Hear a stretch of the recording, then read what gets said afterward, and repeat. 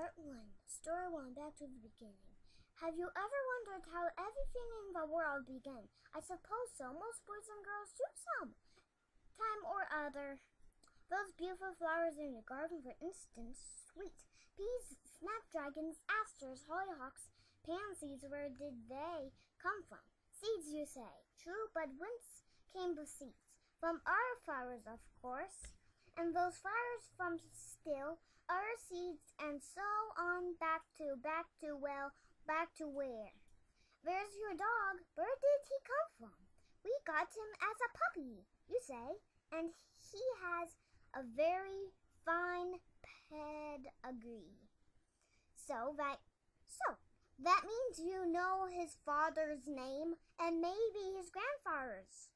But how about before that? One thing you can be very sure of. Your dog's grandfather was once a puppy too, and he had a father and a grandfather. And so on back to when? Then there's that rooster in your neighbor's yard that's crowing all the time. Where did he come from? An egg, you say. Right? But a hen laid that egg, didn't she? To be sure, she did. And she came from an egg herself not so long ago. And that egg was laid by another hen, and so on back to, but back to what? Then where's yourself? Where did you come from? Oh, you say, Mother brought me home from the hospital. I suppose she did, but Mother was a little baby once herself, wasn't she?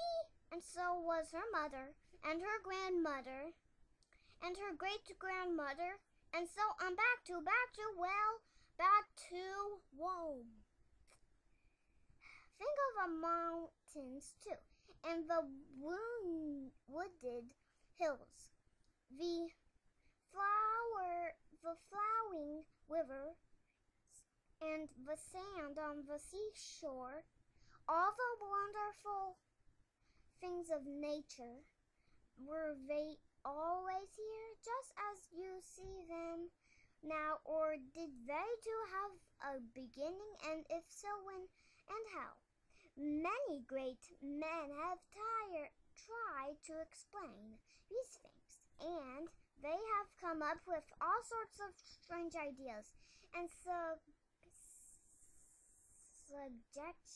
suggestions, most of them far from the truth. There is only one place where you will find the true story, and that is in the Bible. If you will open this wonderful book, you will find that the first part is called Genesis, meaning the book of beginnings. Here you will find the answer to all your questions. And that reminds me of a little girl I know. Once I asked her which chapter of the Bible she liked best. I thought she would say the 23rd.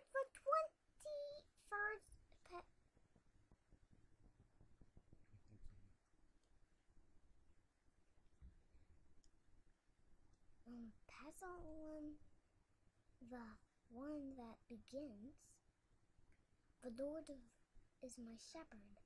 But no, she said, the first chapter of Matthew.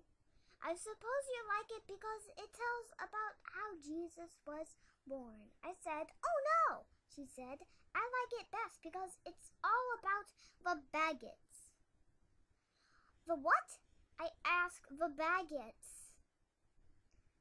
She said, so I opened my Bible and turned to Matthew 1, and there it was. Abraham begat a sack,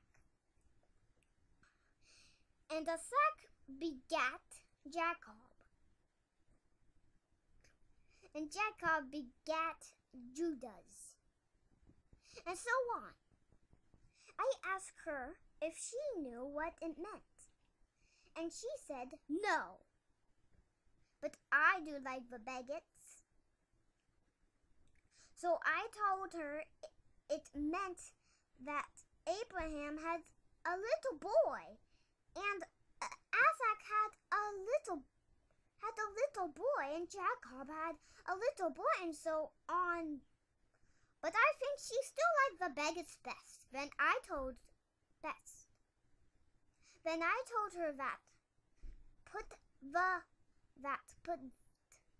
other way around it would read.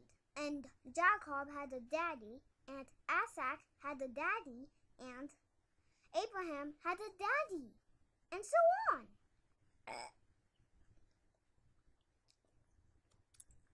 She liked that better, but wondered how far back the story goes. I told her what Luke says about it in this third chapter. Verse 34, Luke picks up the story at Abraham and carries it back further and further and further. He tells us that Abraham was the son of Sarah, which was the son of Nachor, which was the son of Sarah, and so on.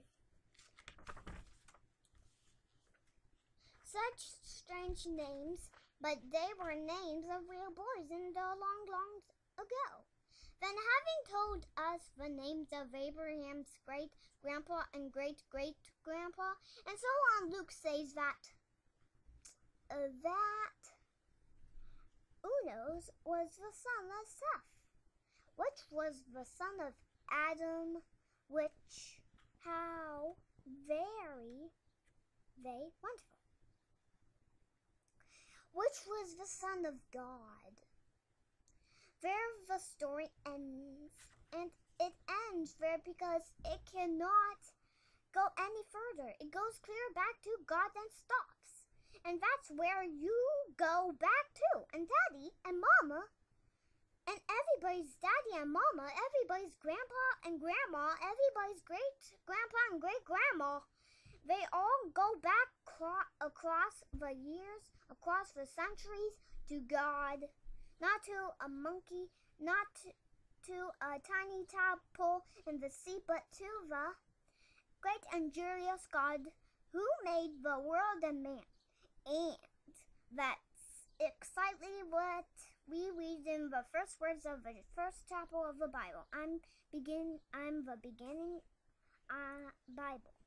In the beginning, God.